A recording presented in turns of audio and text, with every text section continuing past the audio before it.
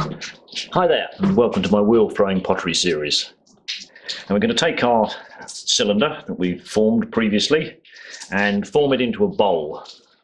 Now to do that, we're going to use the bowl tool here.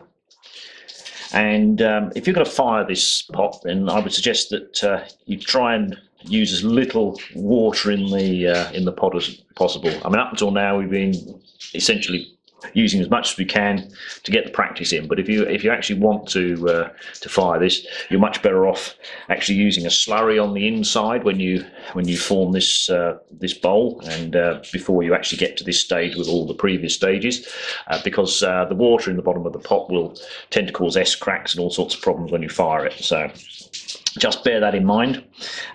When you're forming the bowl here, you won't need a huge amount of water or slurry on the inside. The slurry is just a mixture of the clay and water. It's the stuff that you get on the outside of the pot when you're making it. So we'll start off by actually removing that slurry from the outside here, so that we essentially won't have to touch the outside of this cylinder at all when we make the bowl. Now it's only going to be a very simple bowl, not at all sophisticated, but it'll give you an idea of how to form the shape. So we'll get going with that.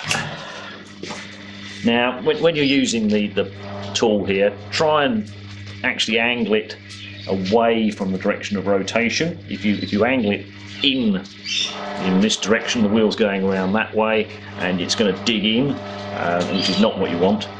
And try and keep it between the 3 o'clock and the 6 o'clock position on the wheel.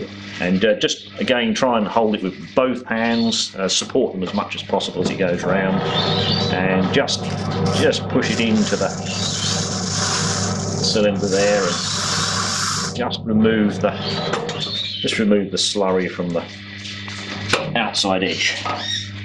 Okay, now we're going to form the bowl. Now again, we'll be holding it so that it's pointing away from the direction of the rotation, not into it, so that it doesn't get stuck as you go around. And we'll just get the wheel going at about half speed, and then just hold the bowl tool just up against the inside edge lightly, and then as you apply pressure to the top, you'll see that that'll start moving outwards. As I say, it won't require too much in the way of lubrication, but if it does need a bit, just try and just use a bit of slurry or something like that, just to lubricate that inside edge a bit.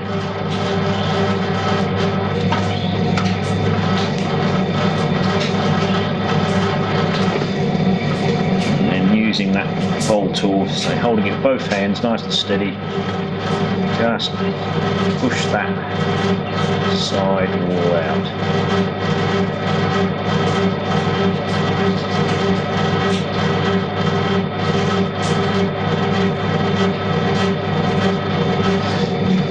And you'll see it will gradually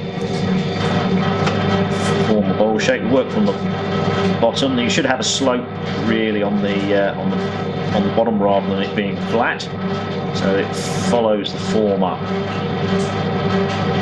But don't worry too much if it is flat.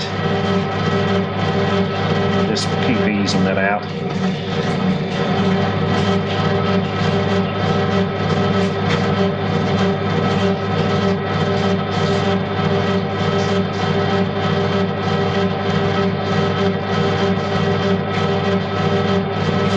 See, it's reasonably stretchy.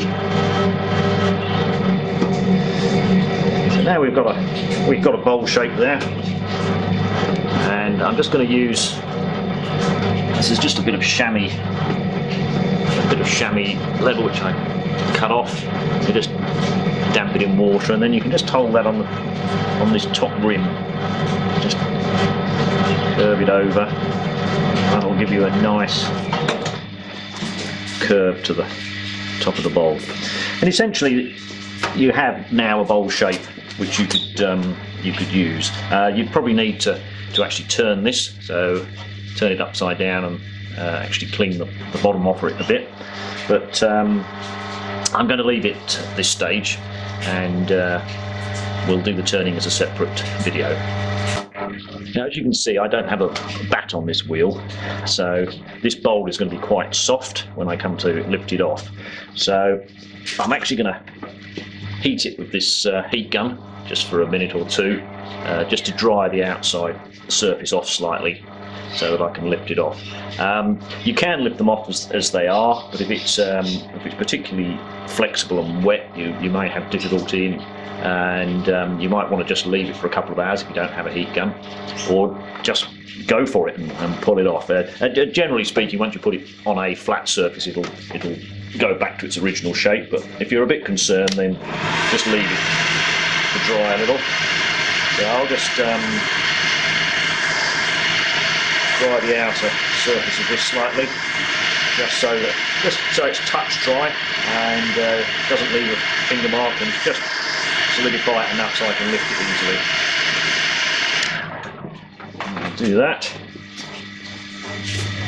And I'm just going to use a wire to take it off.